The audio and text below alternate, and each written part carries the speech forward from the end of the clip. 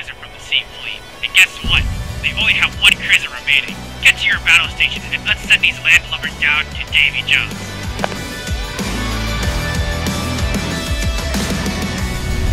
Look at those explosions. The sea cruiser has started to sink. Keep on demolishing them with our superior firepower. Our special forces have boarded the pirate cruiser and are attempting to take control of the bridge. Make sure to give them cover fire. Over. Keep laying down the heavy fire. Our attack is working. The pirate cruiser is sinking. Over. No! This can't be! You were supposed to sink the sea cruiser, not ours! Landlubbers, all of you! This is an embarrassment to all pirates!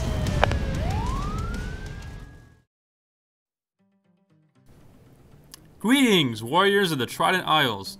Today, I am extremely excited to tell you a bit about the biggest update coming to Navy Simulator since the addition of planes: ship customization. But before we get into that, let's dive into the new Cruiser vs. Cruiser event coming in this update. So, how exactly does the Cruiser raid work? What's going on, y'all? Alright, so for the Cruiser vs. Cruiser event, 2 cruisers will spawn on either side of the map, one for Sea Team and one for Pirate Team, and it's pretty much a classic naval battle. The first team to have their cruiser sunk or captured will lose the event.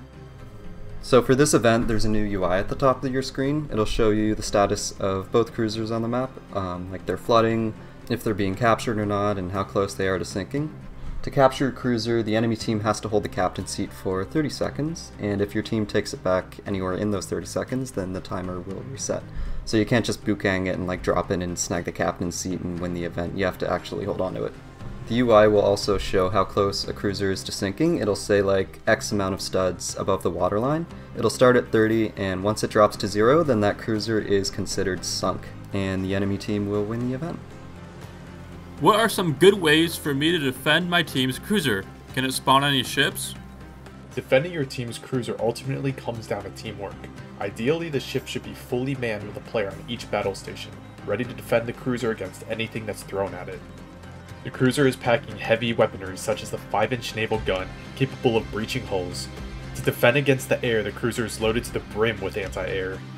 For anti-submarine precaution, the cruiser has a depth charge station and the ability to spawn sub-chasers and a few other small boats off the side of the ship. How can I spawn on my team's cruiser to get into the battle? You can spawn on it just like any other ship. Just head over to the deployment board and click deploy. So in this update, the cruiser will be removed from the main ship shop. Why was this change made? So when people would buy cruisers from the ship shop, if they weren't doing like a mega division event, then they would go undermanned. Like, you need so many people to man a cruiser properly. You need at least 10. And I would see cruisers on the map with 2 people. And sometimes there would be just multiple unmanned cruisers sitting on the map, lagging the server for pretty much nothing. So our idea with this event was to take away the problem of having a cruiser always be undermanned. If we turn it into an event and have your entire team focus on keeping this one cruiser alive, then you'll get enough crew to have an actually good experience with it. You won't be just 3 people trying to keep a cruiser alive, not even able to man all the main guns. So the moment you've all been waiting for, ship customization. Now, in Navy Simulator, you can edit your ship's loadout to equip various types of weaponry. So Yummy, what are some of the new weapons coming to the game? Almost all turret models have been revamped with this update, along with additional 5 new turret models added to the arsenal. Starting with the smallest is the M134 minigun. This turret puts the heat on infantry with a fast fire rate and is a great turret for suppressing fire. Moving up a class is the 37mm striker grenade launcher. This weapon is extremely short range compared to the other turrets, but definitely packs a punch against groups of enemies. With high bullet drop, you'll need to arc your shots to hit your targets. This weapon is for sure skill based. Next turret is the 57mm. This weapon is essentially a miniature 3-inch. This turret has a 30% chance to breach hulls, and besides the 3-inch is the only other turret that can sink large ships. Pilots should be shivering their timbers for the best anti-air available now, the ZPU-2. This turret is a demon against planes and essential to have if you want to keep those pesky bombers away. Moving up into the heavy tier weaponry sits the Slater. Well-oiled and armored, the Slater is an infantry slayer. With the dual fire capabilities of this gun, it can shred any ops in sight. My prayers go out to any visitors affected by this gun in the future. So how am I able to customize my ship? Alright, I know you guys are eager to make the most ridiculous layouts you can. Head over to the ship shop and hit the button that says Edit Armament, and there it'll take you to the Armament Editor where you can swap out the turrets on your ship. So how exactly do I unlock new guns for my ship? So each ship type has its own level and its own XP bar, and let's say I have a level 5 destroyer.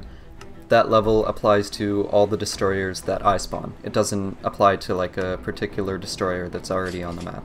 So as you level up a ship type, you'll unlock new turrets and new layouts that you can use in different areas of the ship.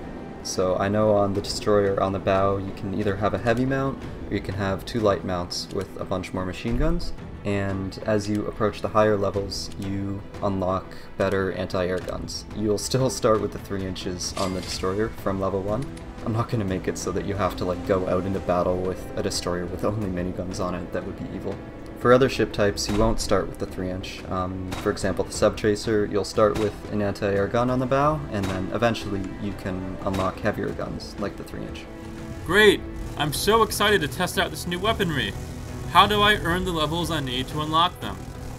So to level up a ship type, all you have to do is be a crew member on that type of ship. So if I wanted to level up my Corvette, all I'd have to do is go and fight on a Corvette, doesn't have to be mine, just be part of the ship crew, and if someone on that ship shoots down an enemy plane, or sinks an enemy ship, or kills a player, the entire ship crew will get the same amount of XP from it.